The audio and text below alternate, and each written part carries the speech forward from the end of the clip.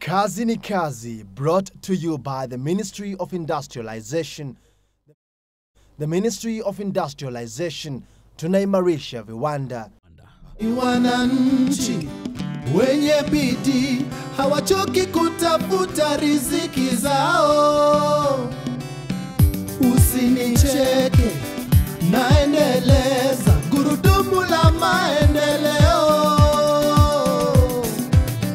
Kazi ni kazi, kazi ni kazi. Eastern Kenya is generally characterized by unpredictable rainfall patterns.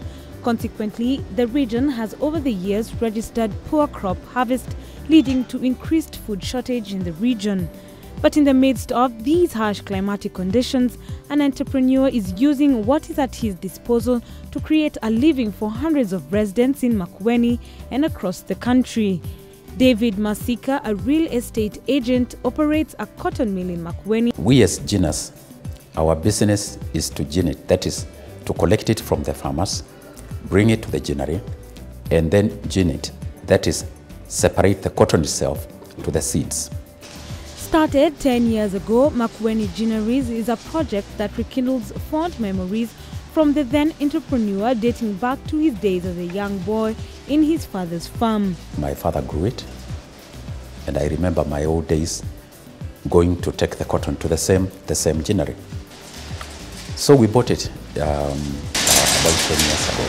As Masika reveals, the ginnery is not entirely new. The project existed years ago.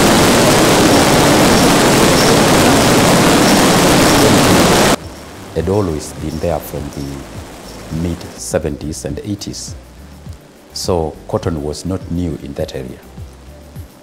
But then, for some reasons or other, the cotton industry had collapsed. Reviving the mill, as Masika says, was not easy. The entrepreneur came head-on with outdated machinery and unwilling farmers who had long abandoned cultivation of cotton when he embarked on the project. Most of these ginneries were set up in the 1970s. The technology itself was old. So we embarked on trying to improve the ginnery itself. Determined to bring the project back to its feet, Masika managed to convince the farmers, and within no time, the mill was back to business.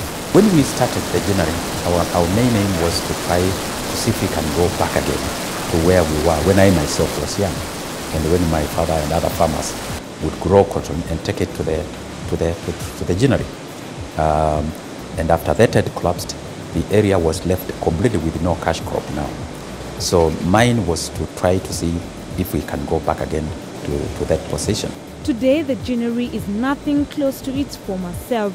Where an abandoned mill once stood, another one with a potential to produce at least 30 bales of cotton now stands.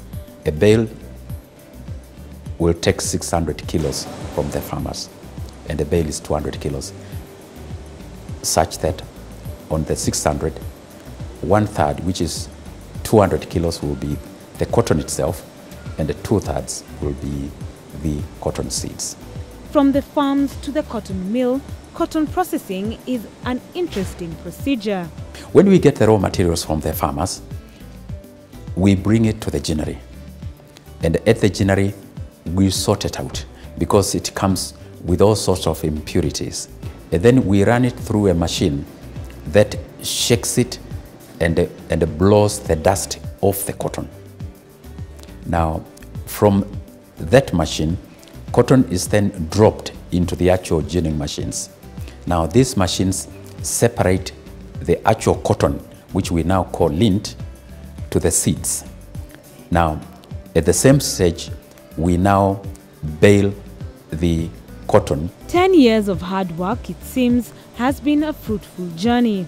The project is now a means of livelihood, generating income for cotton farmers in the country and others in the value chain. At the ginnery, we have got a permanent staff of about 25 to 30 people.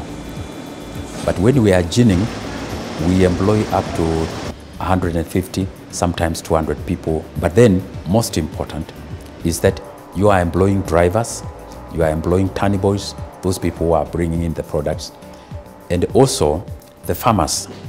You have already employed maybe 100,000 farmers, whether that be in Makueni or in Peketone or in Busia. The cotton business, Masika says, has however not been without challenges. When the industry died, our textile manufacturing factories also lost the market share. So when the cotton came up, they found them now with no market share because that had been taken over by Mutumbas and other important textiles. Even so, the entrepreneur is confident that the future is bright indeed. To me, cotton is the sky's the limit. There are so many things that you can produce from cotton. And as he prepares ground for the future, Masika only speaks well of the hands behind his success. IDB has been clients of Lloyd Masika Limited since the last 30 years, and they did come in and they did support us into buying and so on. Kazi ni kazi. IDB Capital Limited partnered with Makueni Ginneries through financing. This was a great opportunity in the development of the community through employment creation, development of infrastructures, and in general raising the standard of living of the community. Kazi ni kazi, brought to you by the Ministry of Industrialization. The Ministry of Industrialization, tunaimarisha viwanda. Ni wananchi wenye bidii, hawachoki kutafuta riziki zao.